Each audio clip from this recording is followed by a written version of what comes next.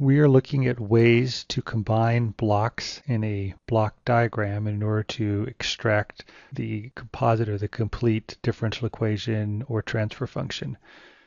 We've already looked at a method called brute force. It's the method that always works. In this video, we're going to look at what I'm referring to as block diagram algebra.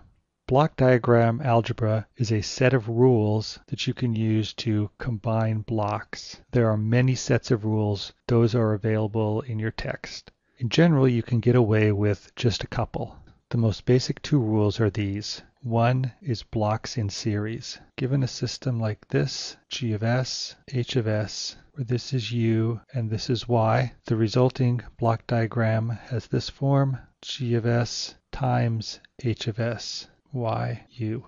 Notice I'm writing these as a function of S. I'm now just going to drop the function of S, and you can assume that my block diagrams are always functions of S. We can verify this if we do the brute force method. So I will write a variable name here. Then my method is to next write the input-output relationship. So y1 is equal to g times u, and y is equal to h times y1. Now substitute, and I get y is equal to h, substitute y1 in, g u, which is exactly what I have over here.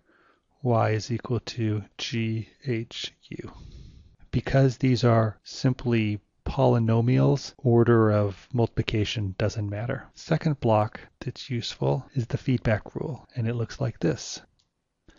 So we have an input u, which is combined with this feedback set into G and then through to the output. The block diagram rule for this is G over 1 minus or plus G H Y. The input is u. Notice this is plus or minus, this is minus or plus. By writing this way, I've accounted for two cases. One where the feedback is added to u, in which case the rule is 1 minus gh. The other case is where the feedback is subtracted from u, in which case the rule is 1 plus gh. We can verify this using our brute force method. So I'll write variable names at all the outputs. Y1, got y, and I'm going to cheat a little, u plus or minus y1. Next, I write the input-output relations. Y is equal to g times u plus or minus y1, and y1 is equal to h times y.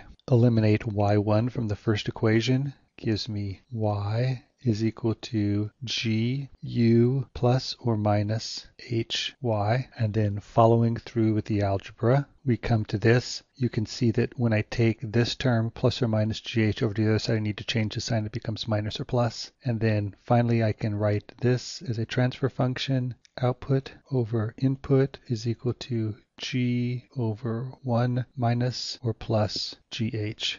Using these two basic rules in combination with brute force, you can quickly combine blocks in most block diagram systems. Here's a simple example. We begin with our system, and I want to start combining blocks until I can get just to the relationship between u and y. So I see first there is a feedback block here. I can use the feedback rule that is shown right here. So I can write u goes to 1 over s and then apply the feedback rule to this set right there.